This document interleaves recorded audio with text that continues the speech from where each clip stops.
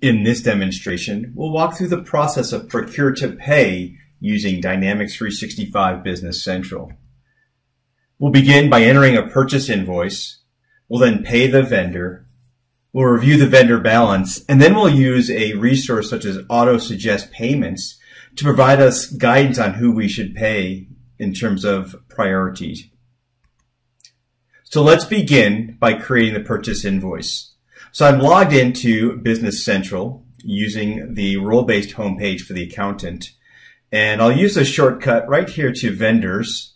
And I'll select Fabricam as my vendor. It opens up the master record, and then I can just simply collect on the purchase invoice. Here, I'll fill in the header information, such as the vendor invoice number.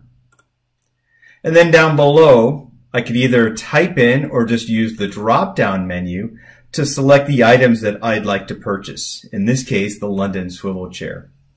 We'll enter in a quantity of 20. Now, what's interesting is the system, the application is constantly monitoring events, and it notices with its embedded intelligence that as I'm placing the order with this particular vendor, there are some other items that I have in inventory, so I appreciate that they're asking me to add this. Perhaps I can get better terms with my vendor. And then I post the document, and then I could print it to see what it might look like and get the details. Next, I can drill into the vendor balance. So I'll see here for the $6,526, I can click into that vendor, and I see the most recent invoice that I just posted. I'll close out of that window. And the next step is to pay the purchase invoice. So from the home page, real quick in the Actions area in the main screen, I can select Payables from the drop-down and select Payment Journal. And here I'll edit the highlighted journal. And from the drop-down list, I'll go ahead and select the vendor that I want to pay. In this case, it's Fabricam. And I'll enter in the amount from that recently created purchase invoice. And then I'll scroll to the right, and I will apply this to the document that we just created. So I'll select OK. And now I can post, and I'll post those purchase lines. The next step would be to review the vendor history. So from the vendor list, I can choose from the tiles here the 18 most recent posted invoices. And I've got this filtered on the vendor Fabricam, and most current one happens to be sorted for me up at the top of the list. You'll notice that's 108209.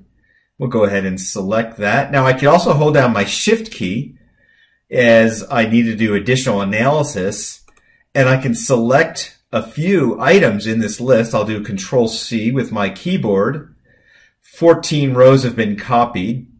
Now I'll open up Excel, and then I'll right click or use Control V. I'll paste into Excel, and now I've got this information for me to do some additional analysis, what if scenarios.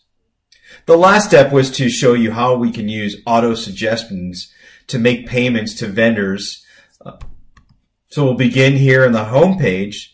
I'll select Cash Management and the submenu Payment Journals. Again, I'll open up that payment registration. And in the ribbon, there is an option for me in the Payment Journal window. There's an option for me to suggest vendor payments based on how long they're due or when they're due soon, or payments where a payment discount is available. And these are some of the settings we'd set up during the original configuration. I'll select the Suggest Vendor Payments, and it gives me, from this view, the option to select payments to which vendors. Once those documents are selected, the payments can then be processed via all the actions here in the ribbon. I'll close out of that window, and again, the purpose and the goal of this scenario was just to demonstrate the Procure to Pay process with Dynamics 365 Business Central. The benefits are to reduce the initial learning of a new system, but more importantly, to reduce time and data entry and limit errors and ensure data control.